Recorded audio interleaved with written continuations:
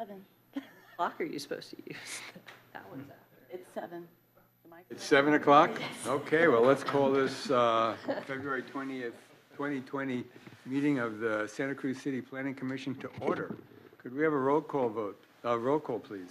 Commissioner Maxwell, Here. Spellman, Here. Dawson, Here. Nielsen, Here. Greenberg, Conway, Here. Chair Schifrin. Here. Commissioner Greenberg is absent with notification. She's not feeling that well. Are there any statements of disqualification? We'll now move on to oral communications. This is the time on our agenda where anyone can speak on items that are not on our agenda, but properly before the commission for up to 3 minutes. Does anybody want to speak on oral communication? Seeing no one, we will move to announcements. Are there any announcements? Seeing none, we'll move to the approval of the minutes. Is there anybody who wants to comment on the minutes or make a motion to approve them? I'll make a motion to approve the minutes for February 6th, 2020. I'll second. Any discussion on the motion to approve the minutes? All in favor say aye. Aye. Aye. Opposed? Passes unanimously. There's tonight on the consent calendar, we have 2 public hearings. These are, the consent agenda is a part of the agenda where all the items on the consent agenda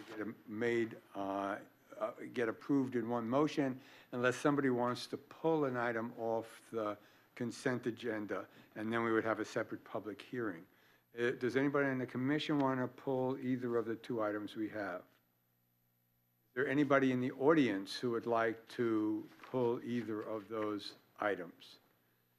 Okay, so normally what would happen is somebody would make a motion just to approve the consent agenda, but since these are public hearings, I'm going to open both public hearings to just make, belt and suspenders. Does anybody want to speak to either one of these items? Seeing no one, I'm going to close the public hearing and ask if somebody would like to make a motion to approve the consent agenda. Make a motion to approve the consent agenda. I'll second. Is there any discussion? All in favor say aye. Aye. Aye. Opposed? The consent agenda is approved. So if you were here for the consent agenda items, then both approved. So there's no general business. May I ask, is there any general business? There's none on the agenda. Are there any information items? Just that, so some upcoming agenda items that we have. On March 5th, we potentially have the electrification ordinance. We had, the City Council last Tuesday reviewed some various options. Some may have affected the zoning code, others not. And it's looking like the option that they went with is likely not going to affect the zoning code, but we're still analyzing it. We did pre-notice it, so in the event that it's not going to go before you, there'll just be information on the agenda indicating that it's been dropped. And then for March 19th, we've got inclusionary housing ordinance updates, and then also we're looking at scheduling potentially a referral from the City Council involving reconciliation of the general plan and the zoning code amendments. So that would be So that's not coming on the 5th, it's we had that for the 19th. for the 19th. Yeah. So if there's no electrification item on the 5th, get it. We'll make sure the public is aware that it's not going to be heard.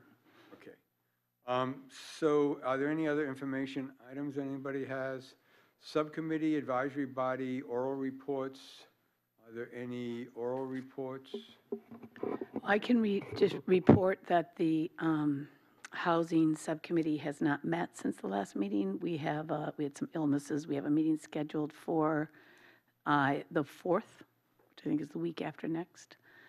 So I'll have a report after that. I'll give a very brief report. I didn't at the last meeting of the Technical Advisory Committee of the two contracts that the city has, one for the beach adaptation and one for the West Cliff adaptation. I forget the official names. There was a workshop that was held. Recently, there's been a survey, and they're going to be, the consultants are kind of getting to the point of trying to narrow down the various scenarios and options in the different zones along the cliffs and the beach. And so there are going to be more public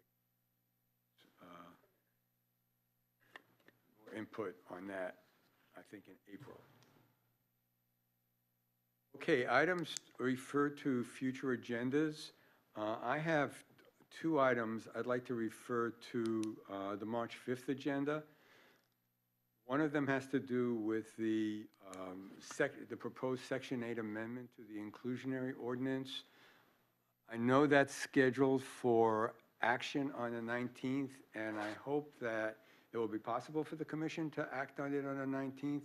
But I think it would be, given the general interest in this issue, I think it would be helpful to have just a discussion of policy options, not specific ordinances. Maybe the subcommittee will be ready to give just an update on where they are. Other commissioners may have ideas about what they think should be in the ordinance. And I just think it would be useful to have a discussion in front of the whole commission on what kinds of policy options there are for the Section 8 amendment to the ordinance, so that when we get a specific ordinance recommendation from the subcommittee on the 19th, it will be possible to act without having to delay it for further work. So, You know, I actually feel like that's premature. We've been, as a subcommittee that was appointed to take this on for deliberation and discussion, we have started our work. We've consulted with attorneys and begun to draft. The draft that came back didn't quite hit the mark. And I feel like the 5th is premature. I'm very happy to give an update on the progress the committee has done, but for the purposes of deliberation, it would be my preference to wait until the committee has gotten further along with its work.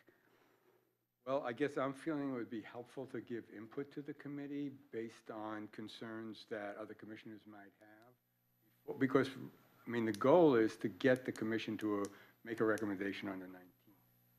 So I think having a pre-discussion of what the options are would be helpful. I Yeah. disagree, but okay. Well, I'd just like to chime in and say, I think it would be helpful at sort of the high conceptual level, not getting down into the ordinance language, which is going to be more, which is the task of the subcommittee, as you said, and you guys are starting to work through, but sort of approaches at a high level, conceptual level. I think it would be really useful to have that discussion, so across the commission we can kind of see where everyone is at, and then I think we would have a better ability on the 19th to come together and take action on that item, so that we're kind of all moving in the same direction. And I think just an open discussion would be really helpful for me personally. Okay, I don't think a motion is needed, or is a motion needed to do it? I think we're just adding an item to a discussion item for the March 5th agenda. Yeah, I'm looking at the Didn't hear- bylaws. Pardon me? I'm looking at the bylaws, and I couldn't find anything specific about the bylaws. I know I have been looking at the handbook, advisory committee handbook, as well as the bylaws. And the chair has the ability to put items on the agenda. So, I mean, my intention would be to put this on, either just have it through this, letting the whole commission know the intention to have this on the next agenda. If there's, if there's a motion not to put it on the agenda, we can vote on that. But with that, absent that, I just want to let everybody know that, I just think it will be helpful to talk about some of the policy issues, enforcement issues, how many Section 8 units we're talking about, how it's all going to work. I think from my So perspective. what are you expecting in terms of a preparation and a report?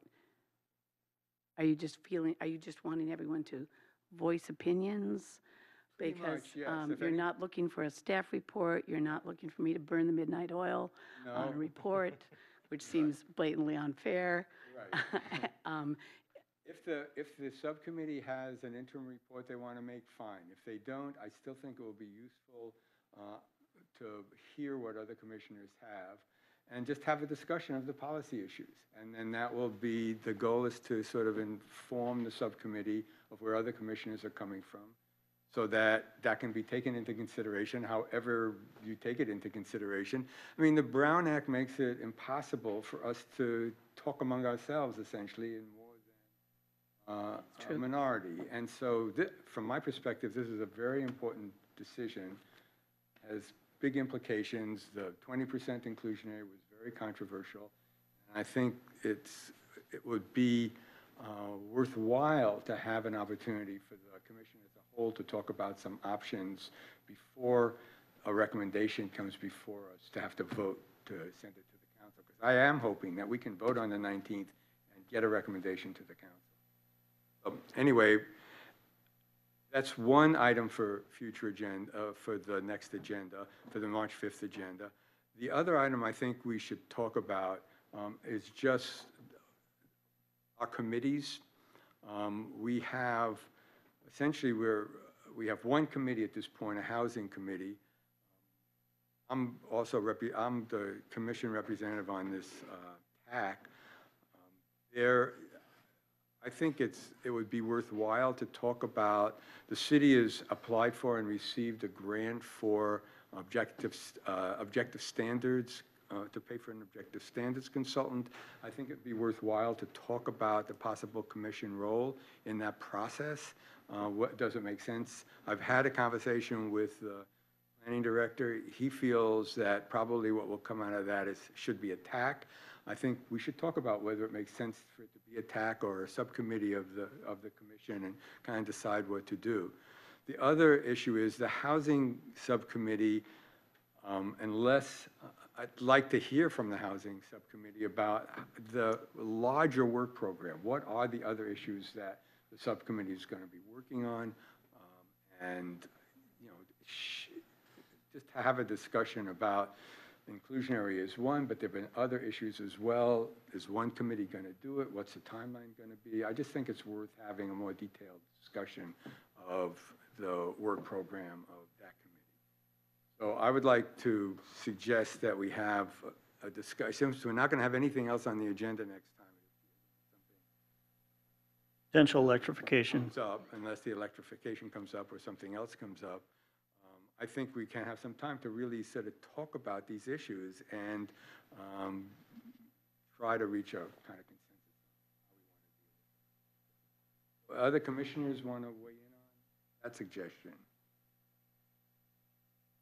So hearing none, is it clear to staff that we're going to have these two items on the agenda? And I think we can just put them on as information items. I don't think, since we're not going to have a staff report, and, you know, commissioners can submit things on writing if they want, but they don't have to. And we can just have a discussion on those two items. Okay, so if there's no other business, can we have a motion to adjourn? Sure. Motion to adjourn? Is there a second? Second. All in favor, say aye. Aye. Opposed? We are now adjourned.